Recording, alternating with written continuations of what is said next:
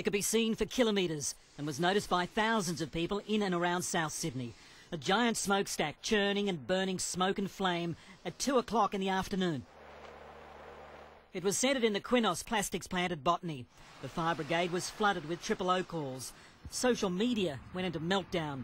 Shots of the flare from all angles and people clearly in the dark about what was going on. We did the windows up straight away because you could smell it straight away as well. But never seen that before around here, so yeah, it was a bit concerning. What happened was that the plant had lost power.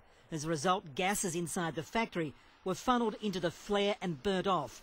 In a statement, the company said the Qenos flare system was operated as part of the safe shutdown of the Qenos Botany plant. The loss of power also meant the plant lost steam. According to the company, that meant more smoke. It goes off every now and then, but years ago it used to go off all the time. And in the middle of all this, the flame off started a small grass fire near the base of the flare and had to be put out. While the fire brigade wasn't concerned about today's dramas, the Environment Protection Authority has launched an investigation. It noted a similar flare event in 2012 resulted in Qenos being fined, even though there was no risk to the surrounding community. Mark Burrows, 9 News. Reporter Vicky Jardines at Banks Meadow for us tonight. Vicky, this has really caused quite a lot of concern in the community. It certainly has, Pete. This plant behind me has been closed indefinitely, but residents here are demanding answers. They're, of course, quite alarmed when they saw